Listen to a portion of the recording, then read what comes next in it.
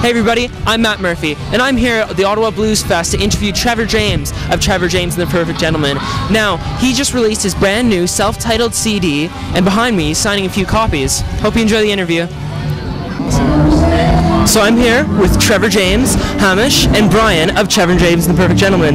Now we're at the Ottawa Blues Fest today, and you guys just finished up your set a little while ago. How's it feel to be like on the verge? Oh, you've just actually done the pre-release for your album, but you're on the verge of just like about to release it. And so after all the time and effort done into the CD, what's the feeling like to actually now it's out? I think that the one word that I would have to use is relief, because it's been such a long time coming, and we've gone through. Tyson and I, who's not here right now, have been together for like 5-6 years. He's the bass player, and our band has gone through so many formations, and we have finally found, in my mind, what is the band. And we got Hamish and Brian to come in and record 2 or 3 new tracks for the record, just in time to get them on the record. And we just gelled so quickly. We've been already, writing. We've got enough material right now to put out another record already. It's been such a shitstorm the last 2 years, like trying to get it out and trying to get it done. And now we have the right people involved, and it's just, I'm so relieved to be able to say that the band right now, like the Perfect Gentleman, it's the best band I've ever been a part of. So that's it. I mean, this, doing this as an indie band at this level, at this stage of the game, like, you relish moments like this where you're on good bills, good festivals, good shows, but it's not always that way. We still go out and tour and play pissy, shitty shows, and like, at the end of the day, if you're not able to really kind of take a hit on your lifestyle, your relationships with family, friends, girlfriends, then you're not really cut out for the business, because it's a long road, and it's not really the destination, it's the journey. Now it's kind of, I guess, ironic that sort of, like you as a musician, it's become full circle, because this started out as a singer-songwriter project, right? Yeah. And so now back around, it's kind of like the singer-songwriter project again, with a sort of, I guess, a backup band at the same time. What's old is new, Yeah, it's true. It's like full circle is totally the right way to put it. But I mean, it's not a backup band.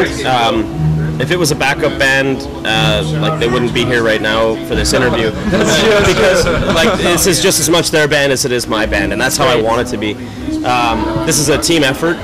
But it's my songwriting, and it's my songs, and it's been my baby since I was as young as 12, 13 years old, trying to finish high school, quickly to get the hell out of there and become a musician. That's great. And but no, like, it's Trevor James and the Perfect Gentleman. That's the moniker. That's the project name. But this, don't confuse it. Like, these guys have just as much of a part to play in the whole thing as I do, and the next record will prove that. Now, you guys actually just signed to Pop Culture Records. Can you tell me how that happened? You were mentioning it earlier, but what was sort of the full story with that? Well, Dan from Pop Culture is, sort of, he's always been kind of a friend of mine in the music scene. He was developing his label as I was developing my craft, you know what I mean? And he kind of watched me grow as I watched that label grow. And he sort of said to me, like, what you have here is great, and I'd love to be a part of it. And that was it. And then when the Architects kind of reformed, and then Travel by Owl sort of fell apart and became this, he stuck with us through all the transition, all the transitionary periods. And I can't thank them enough. They were really fair to us. And they just said, look, like, prove to us that you're sound, mind and body as a project, and you're ready to give it hell, and we're still with you. So we managed to keep our relationship with them, and then you have the album. It's out. Well, actually, I've known Trevor since high school. We were in a band back in the day called the Bitter Strings. Been in a lot. Pretty much how we first met. Yeah, actually with Dan Hay from the Fully Dan as well was in that band. That's Danny was the guitar player. Yeah, so his big long golden hair. Yeah. Well, actually, he had short geeky hair back then. He did, and glasses. And little nerdy glasses. Seriously? He was still cool. Danny? He was still cool. Yeah. I guess the point is that I've always admired his writing style, and we've talked in between for years. And I guess an opportunity sort of came up when Travel by Owl, I guess, met its end, and we actually started talking, and I said that I wanted to be involved, and here I am. So it's good to be back playing with Trevor, to be honest, and Hamish and Tyson. Even though they're new, I mean, but they're newbies. Yeah, they're newbies. Brian and I have a history. Yeah? A good history? A long history. See, Brian and I were in a band, and I was really young, and he was really old. He was like 22. And you were 18. And I was 18. Oh my God! It was such a, but it's amazing. I always remember being like, oh, he's so old. At 22? Now I'm 24. Anyway, so, you know, again, full circle. He's back playing with this project, and I couldn't ask for better players right now. It's actually great that you guys are still like it's not kind of the musicians that you grew up with, and now full back around, you're still playing with them. It's a That's cool great. thing. It's a cool thing. For sure. And Hamish. And I'm from Nova Scotia. I moved here a couple years ago, and then met Trev downtown at a show of his at the Architects, and I really loved it. And I went up and talked to him after, and we kind of just like talked on MySpace and stuff. Like I'd be like, "Hey, dude, we're playing here. Come check us out." And we were hanging out one night, and he was like, "Yeah, would you like to come play drums sometime for me? Like just come hang out and play drums." I was like, "Sure, whatever. I don't have anything to do."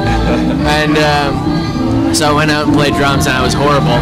And so then he's being hard on himself. So then he calls up Brian, which was a way better choice. And this is at the time I was in BC on Christmas vacation at the time. And I was like, well, dude, okay, you're not gonna have me play drums for you. Can I play guitar? And he's like, well, fine, I guess you can come out to a practice. We'll see how it goes. And then we went to one practice, and so then I became the guitar player. I think I actually more convinced him to be my guitar player because he lacked this confidence that he should have had, because I said he's kind of a multi-instrumentalist. You know, he also plays keyboards in our band and Fender Rhodes and whatever, and he played bass with the Waters Brothers, so it's like, well, you can play guitar, right? And he's like, well, I don't know. And I'm like, come out. And then we ended up writing Country Shuffle, which is the last track on this record, and he wrote this fucking killer guitar solo in the bridge, and I was like, dude, like, why are you not playing guitar for me? And that was it.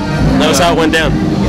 And just to let everyone know, September 6th at the Babylon nightclub, it's you guys and another band with members of the Deers. Yeah, we've got a band called Black Diamond Bay opening up our CD release on September 6th at Babylon. It's a Saturday night. Black Diamond Bay is comprised of a few different members from the Deers. That night I was just informed that we might be being graced with a couple members from the Stills as well, on trumpets and horns and stuff. So it's going to be a really fun night, and honestly, you got to be there. Like, there's going to be some great music.